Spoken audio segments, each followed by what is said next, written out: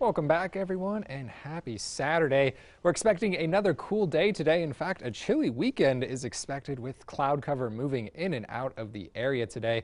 Going to be a little bit on the gloomier side. More sunshine is expected next week, though, so some good news right there.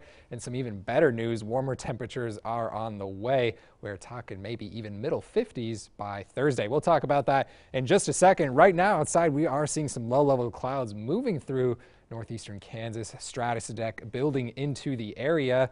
As far as on the national level, we are watching a low pressure system spin over the Colorado border towards the Oklahoma panhandle. That low pressure system not really expected to impact us too much other than some colder air moving into the area and some more cloud cover. So we have that to look forward to for at least the next couple of days. Visibility outside, there are a few troubling spots. We are watching only 5 miles of visibility near the Junction City area as well as Marysville, Topeka down to 6, and Emporia only at 3. So some fog moving across the area. Here's a live look at our West Topeka cam. We could see some of those foggy conditions across the horizon as well as those low-level stratus clouds moving through the area.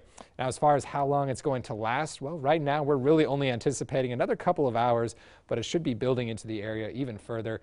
Then as soon as that sun rises, you can see how quickly things are expected to clear up. Now outside, currently temperatures are only in the upper 20s, just below 30, watching a slight breeze out of the northwest, about 5 miles per hour. Those calm winds are key for fog development. Temperatures across the rest of northeastern Kansas, 21 degrees in Emporia, Manhattan, 27 for Marysville, 30 for the Hiawatha area. Everywhere is definitely off to a chilly start today, and temperatures really not expected to warm up all that much. Right now we're expecting middle to upper 30s, some spots approaching lower 40s. And depending on how quickly the cloud cover can clear up today, or if we're going to be seeing any gaps, some spots might be a little bit warmer. But for right now, just expect another chilly day. Tomorrow morning, we're talking mid-20s once again, and then by the afternoon hours, a very similar picture taking place, middle to upper 30s, and once again, some spots approaching the lower 40s.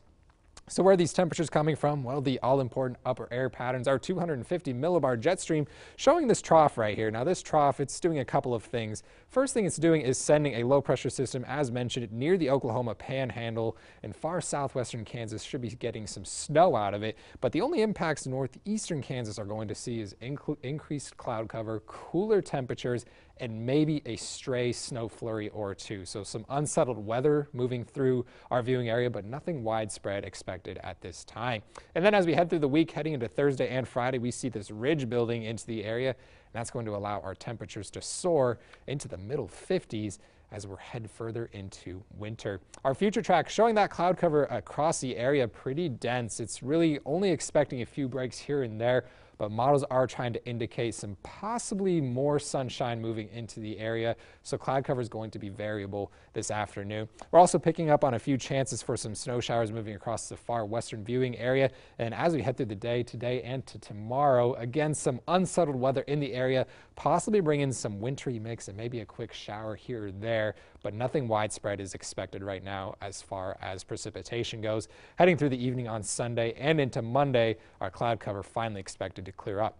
Our forecast for the week, again today and to tomorrow, temperatures really only in the middle 30s. Preparing for next week though, sunshine back in the forecast, and look at those temperatures by Tuesday and Wednesday, we're back into the lower 50s.